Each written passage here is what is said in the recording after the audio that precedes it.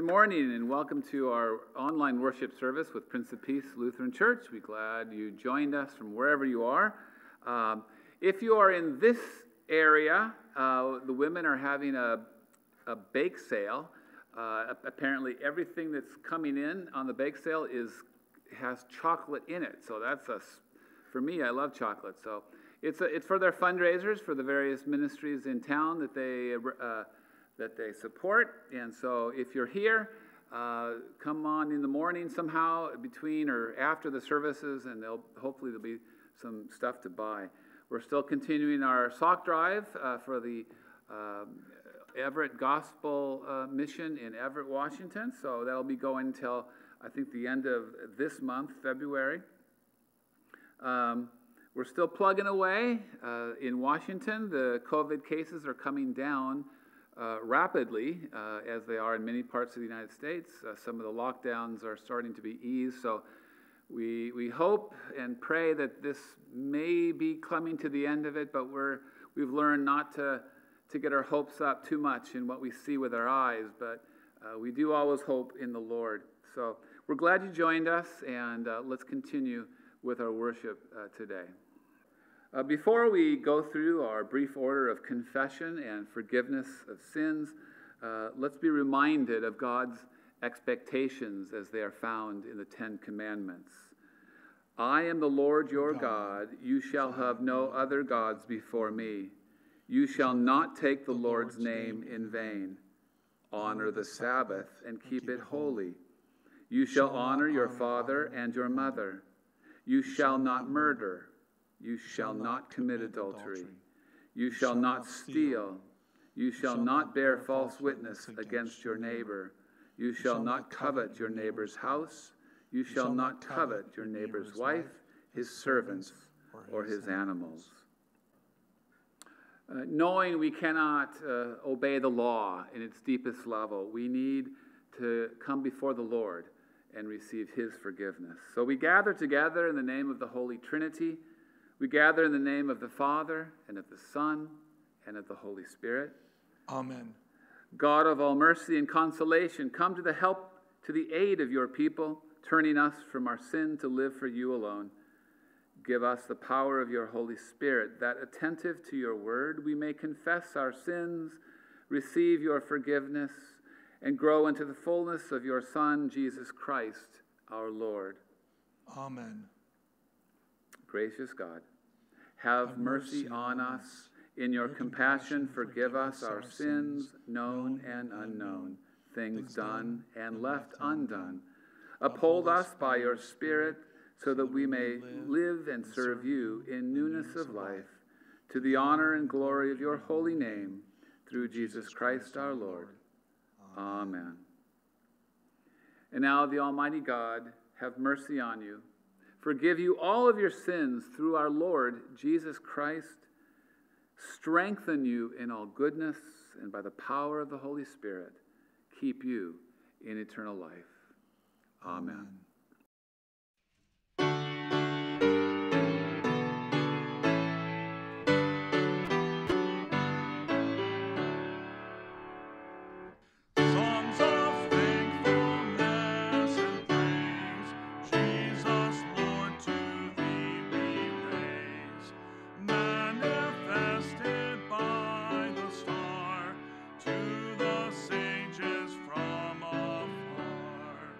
Friend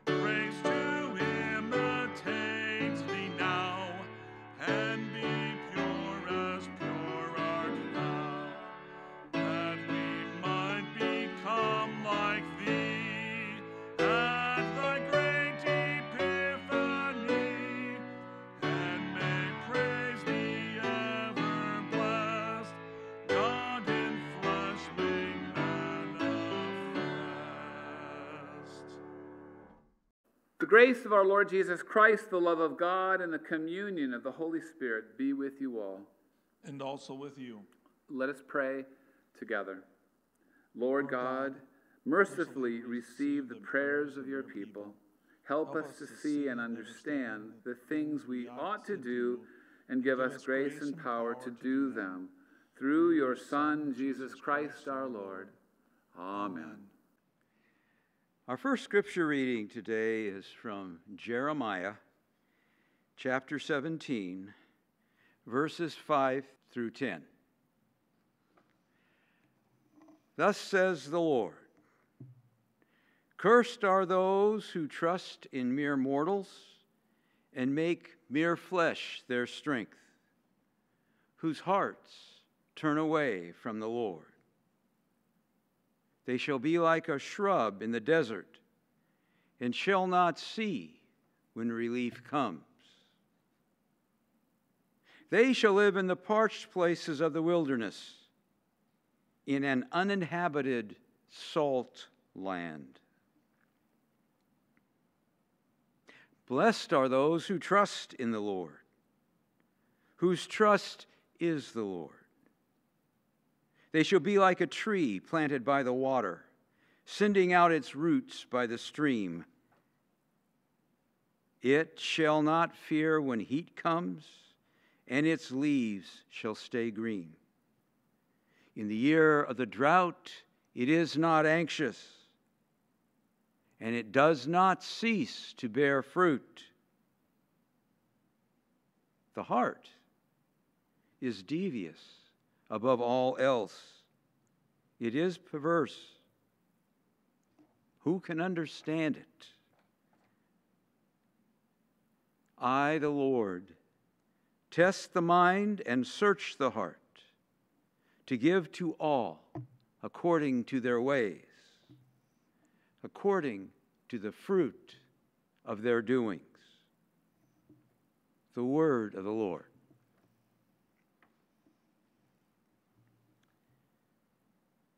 Our second scripture reading today is from 1 Corinthians chapter 15, verses 12 through 20. Now Christ is proclaimed as raised from the dead. So how come some of you say there is no resurrection of the dead? If there is no resurrection of the dead, then Christ has not been raised. And if Christ has not been raised, then our proclamation has been in vain, and your faith has been in vain.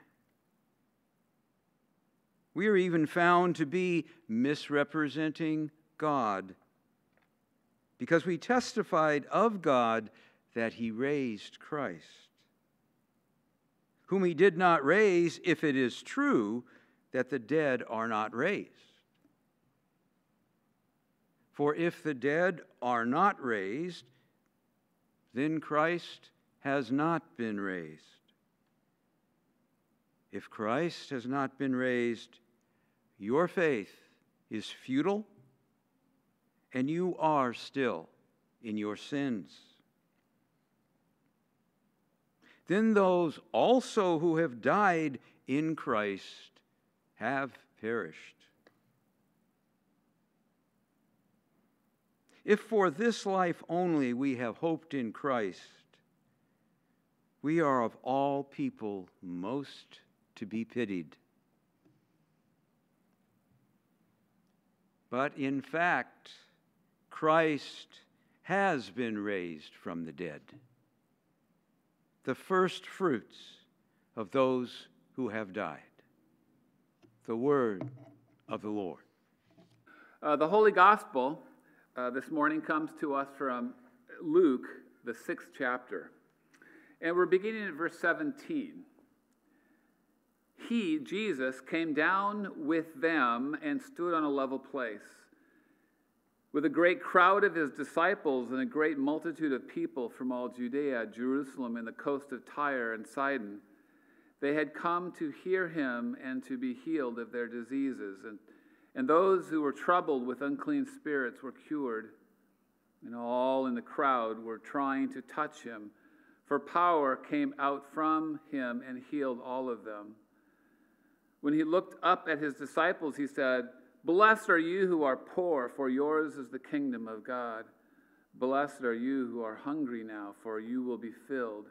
Blessed are you who weep now, for you will laugh. Blessed are you when people hate you, and when they exclude you and revile you and defame you on account of the Son of Man. Rejoice in that day and leap for joy, for surely your reward is great in heaven, for that is what their ancestors did to the prophets. But woe to you who are rich, for you have received your consolation. Woe to you who are full now, for you will be hungry. Woe to you who are laughing now, for you will mourn and weep. Woe to you when all speak well of you, for that is what their ancestors did to the false prophets." The gospel of the Lord.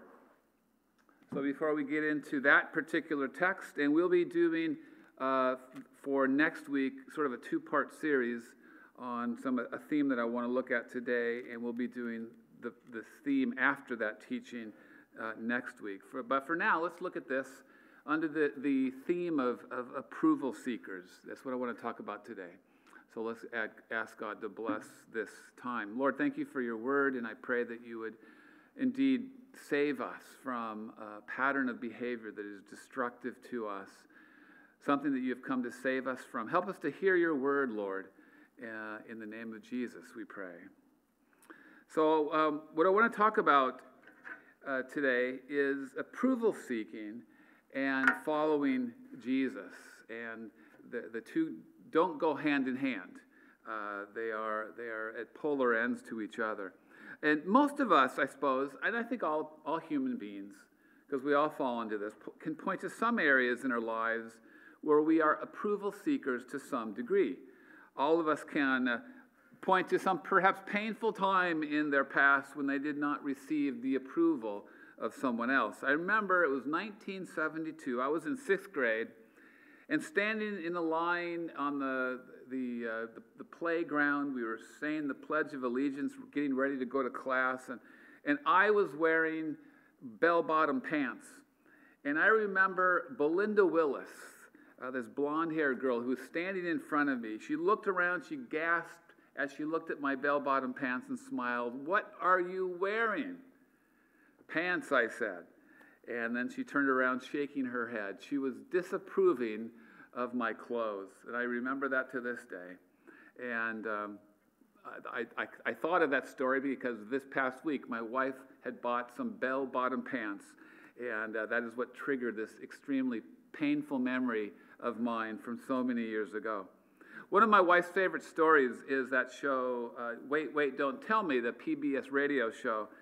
And on that show, Faith Solly, a panelist on the show and contributor to CBS News Sunday Morning, chronicled her quest for external validation in her book, her 2016 book, Approval Junkie, Adventures in Caring Too Much. In that book, she describes her lifelong search for kudos, praise, things like that, from getting good grades in school to working furiously to win her high school beauty pageant. She writes, "No one stood a chance against my emaciated, spastic resolve to find approval." We may not like to admit it, but we are all, in some respects, performing in front of some kind of audience. One prominent psychologist compared approval seeking to a kind of drug that fills us with good feelings when we get it, a drug we run to whenever we feel bad. From a spiritual and biblical perspective, though, approval seeking is a kind of bondage. Approval seeking comes from that part of our sinful nature that seeks to find our ultimate approval outside of God. It is bondage to the opinions and approval of others that we allow to place over God's approval. And the Lord has come to free us from this bondage that we all find ourselves in one way or the other. According to Jesus, The approval seeker who measures their lives by what others believe is cursed. But having found Jesus and becoming his disciple means learning to seek only his approval. And there we will find blessings. The Lord says that even if we are rejected by others, we will be blessed with him. And that is good news, and that is a word of freedom from seeking approval. So let's look at that text. Before I look at the specific text, some of the verses that we're going to look at, we need to kind of talk about the context, because it just kind of, the teaching of Jesus just kind of abruptly hits us without any pre-knowledge of what had just happened. So Jesus, the day before, had spent the night in prayer. He was up on a mountainside, the text says in Luke. And there, somewhere in the midst, he had chosen 12 disciples, 12 men, who he called apostles. And then Jesus and the 12, it says in Luke, come down the mountain to a level place, and there they find a larger group of disciples, followers of Jesus, plus a much, much larger crowd that had come from all over the area to hear him teach and heal them of various diseases. And it says that people tried just to touch Jesus because Luke says that power was coming from him to heal everybody that touched him. And so that's the context, and that's important to understand. And even though there was a large crowd of people who were there, who were coming to Jesus for the first time, verse 12 says that as he begins his teaching, he is directing his teaching at his disciples, those who have made choices to follow him, those who had made a commitment to become his disciples and to learn from him as his full-time students. And as always, there are consequences to following Jesus and taking him seriously. And this is sort of where he's directing the focus of the direction of his teaching. And here the consequences mean making a choice of where we will find our approval and then dying to all other sources of approval. So these disciples, these apostles now, had, in following Jesus, in choosing to become his disciples, to some extent made some sacrifices.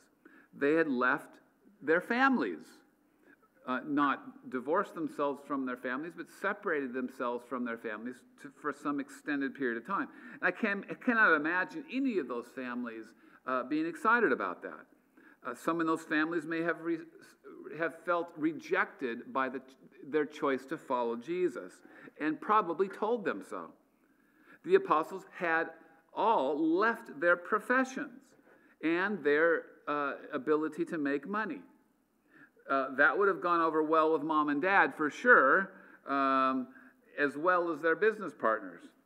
They had made the decision to identify with Jesus, which also meant that anybody out there that would have been opposed to Jesus would have also been antagonistic toward them.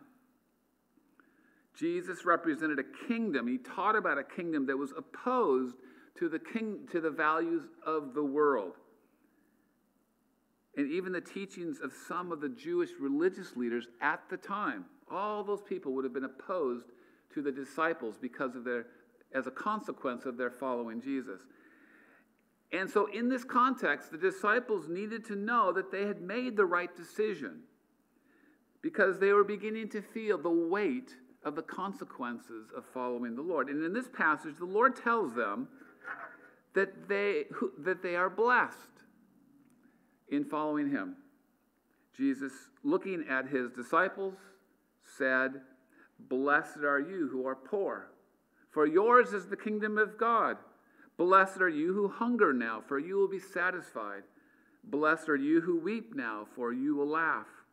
Blessed are you when people hate you, when they exclude you and insult you and reject your name as evil because of the Son of Man.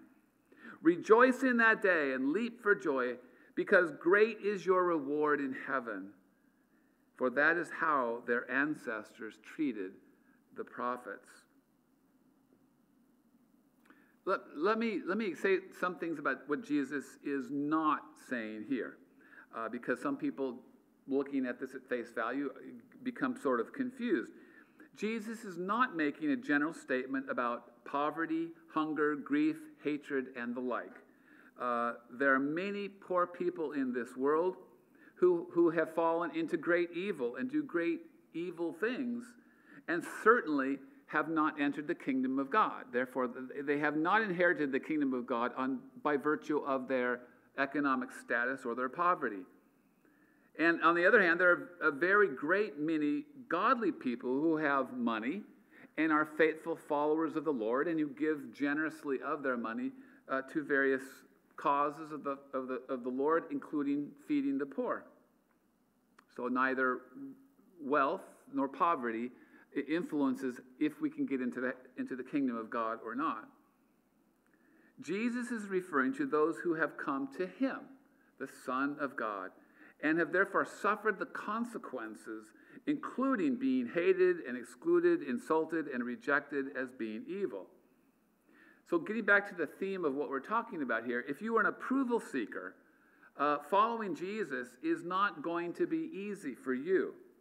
But if we set the Lord as an audience of one, we can know that we will be truly blessed, because when someone is approved of by the Lord, we will never lose that approval. On the other hand, when we seek approval from other humans, that approval is superficial at best and temporary. But the Lord's approval comes to us by grace and in genuine love and will never stop. To trade God's favor for human favor, which is the nature of sinful approval seeking, is very much like Esau, son of Abraham, trading his birthright to Jacob for a bowl of porridge. Actually, the son of Isaac, not Abraham. And if you don't remember that story, you could check that out in chapter 25 of Genesis. How Esau was so hungry that he satisfied an immediate need for something that was of incredible value, his birthright. The point is that Jesus is making in this text is that there will be consequences to following the Lord, and exclusion and lack of approval from others, but it's worth it, because at the end of the day, you will be blessed beyond imagination. On the other hand, having the approval of society is not all that it's cracked up to be. Having other people's approval really doesn't amount to much, really. It just gratifies an immediate need. So Jesus continues, "But woe to you who are rich, for you have already received comfort. Woe to you who are well-fed now, for you will go hungry. Woe to you who laugh now, for you will mourn and weep. Woe to you when everyone speaks well of you, for that is how their ancestors treated the false prophets." Approval seekers who get what they hope for in people will not find ultimately a blessing, but a curse. And that's the implication by the word woe. Woe is not just a word to use to stop horses. Approval seeking from humans is a kind of bondage. It's a kind of slavery. And it harms us in many ways that we may not even imagine. For example, one of the main reasons why people want to be rich, or at least appear so, isn't about greed, although it's part of greed. One of the main reasons people seek the approval of others in wealth or in appearance of wealth is because they want the approval of their neighbor. According to Dave Ramsey, the number one reason why people stay in debt is because they want to keep up with appearances. This is called keeping up with the Joneses. But little do you know, Dave Ramsey says, according to the Joneses have a leased BMW, an underwater mortgage, and an unwelcome visitor named Sally Mae living in the basement. The truth is that the Joneses are often the most broke people in the neighborhood. And if you're not careful, if you follow them into bankruptcy, then it's not worth following them at all. It's not worth seeking their approval. Woe to the Joneses. And if the Joneses really do have money, if they really do own everything they have, then let them win. According to Jesus, it doesn't get us anywhere anyway. So the way out of seeking approval is believing and trusting in Jesus. It's believing and trusting in his words and trusting in the Lord. The prophet Jeremiah says, and we read that in our Old Testament lesson today, but blessed is the person who trusts in the Lord, whose confidence is in him. And then he goes on to describe in the rest of that passage that we read, almost very similar to the first Psalm 1, that the person is like this. He will be like a tree planted by the streams, by the water that sends at its root by the stream. It does not fear when heat comes, its leaves are always green. It has no worries in the year of drought and never fails to bear fruit. The one who trusts in the Lord does not fear anything, even the disapproval of others. And sometimes when we do the right thing, when we follow the Lord, when we do exactly what the Lord wants us to do, others will disapprove of those actions anyway. But the one who trusts in the Lord does not worry about anything, even being rejected by others. It does not matter how much money, position, power, friends, hardship, struggle, or whatever a person deals with in this life. The one who trusts in the Lord is blessed. The one who trusts in Jesus is blessed. But the one who lives their lives apart from the Lord is not, even if they have all the friends and all the money and all the verbal approval and the adulation in the world. And because Christ dwells in our hearts, we can take concrete actions to move from being approval seekers to knowing we have already received our approval from the Lord. An approval that now will not go away nor diminish over time. And that is because Christ in us is the seal of God's approval. And in that knowledge, we can begin letting go of approval seeking so that we can focus on living a life that focuses on the will of God, not according to the will of others. So I'll be talking a little bit more practically about what some of that might mean next week's sermon. How can we move what are some practical things, practical actions we can take to move out of this? But we can be set free because the Lord has set us free from approval seeking. He has given us himself. He has approved of us on the basis of what Christ has done on the cross.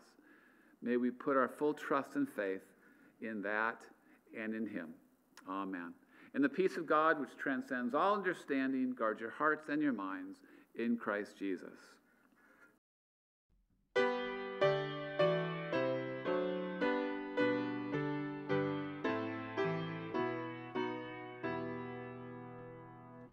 Lord Jesus, think on me and purge away my sin.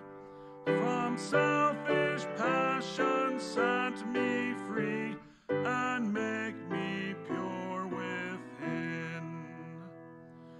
Lord Jesus, think on me.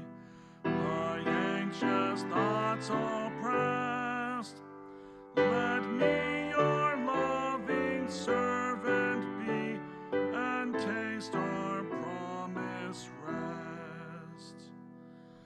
Lord Jesus, think on me, nor let me go astray. Through darkness and perplexity, point out your chosen way.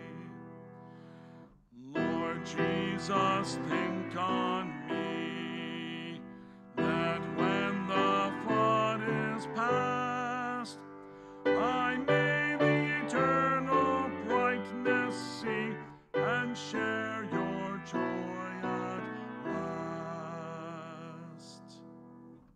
God has made us his people through our baptism into Christ, living together in trust and hope. We confess our faith. I believe in God the Father Almighty, creator of heaven and earth. I believe in Jesus Christ, his only Son, our Lord. He was conceived by the power of the Holy Spirit and born of the Virgin Mary. He suffered under Pontius Pilate, was crucified, died, and was buried. He descended into hell. On the third day he rose again. He ascended into heaven and is seated at the right hand of the Father. He will come again to judge the living and the dead. I believe in the Holy Spirit, the Holy Catholic Church, the communion of saints, the forgiveness of sins, the resurrection of the body, and the life everlasting. Amen. Now let us, at home where you are, pray as a family of God in Christ Jesus.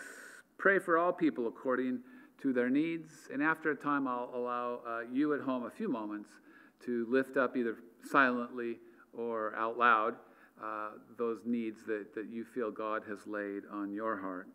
Let us pray.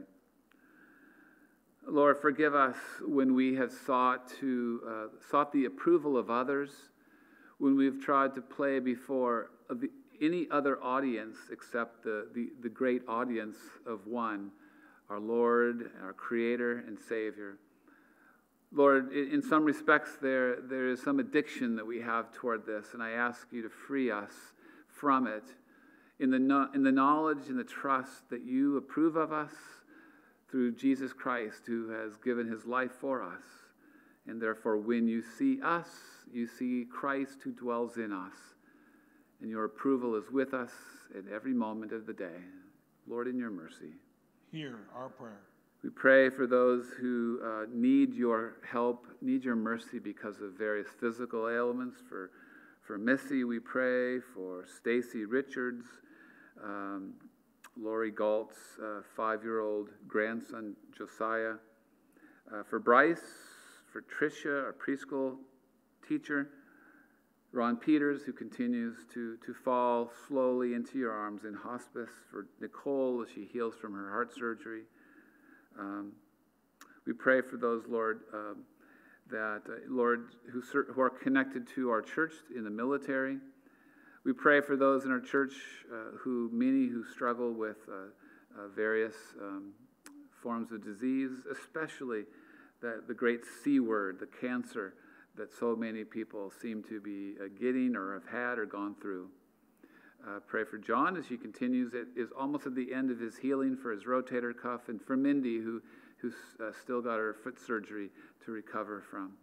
Lord, there's many of us have issues, have weaknesses, especially in the areas of our mental health. Sometimes, Lord, it fails because of the frustrations of this pandemic. We pray for those who struggle at home with depression and other forms of isolation.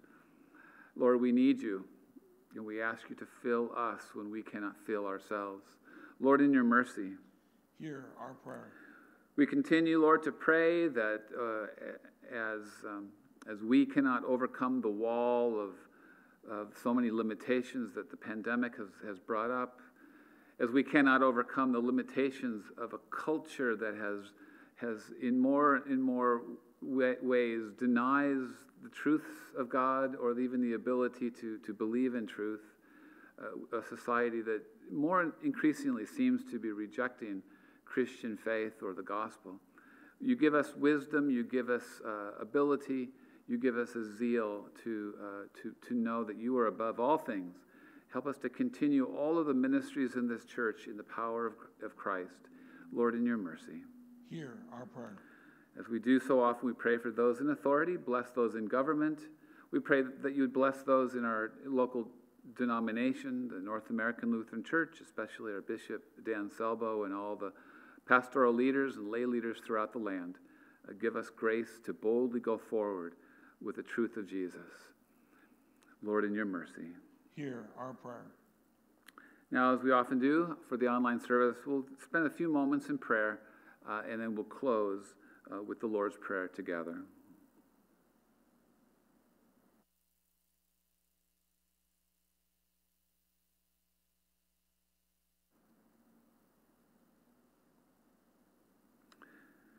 Into your hands, O Lord, we commend all for whom we pray, trusting in your mercy through your Son, Jesus Christ our Lord. Amen. Our Father, who art in heaven, hallowed be thy name. Thy kingdom come, thy will be done, on earth as it is in heaven. Give us this day our daily bread, and forgive us our trespasses as we forgive those who trespass against us. And lead us not into temptation, but deliver us from evil. For thine is the kingdom, and the power, and the glory forever and ever. Amen. Now let us sing together the benediction. The Lord bless you and keep you. The Lord lift his countenance upon you and give you peace, and give you peace. The Lord make his face to shine upon you and be gracious unto you. Be gracious. The Lord be gracious, gracious upon you.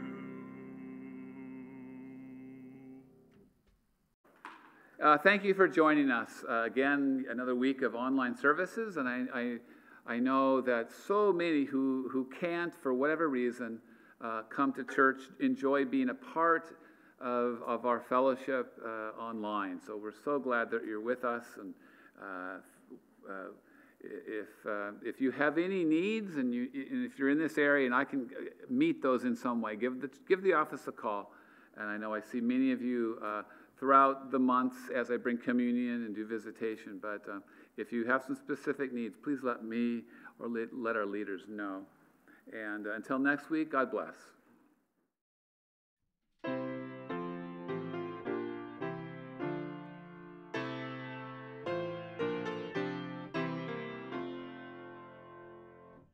O Christ, our hope, our heart's desire, creation's mighty Lord, Redeemer of the fallen world, thy holy love abhorred, thy holy love abhorred. How vast your mercy to accept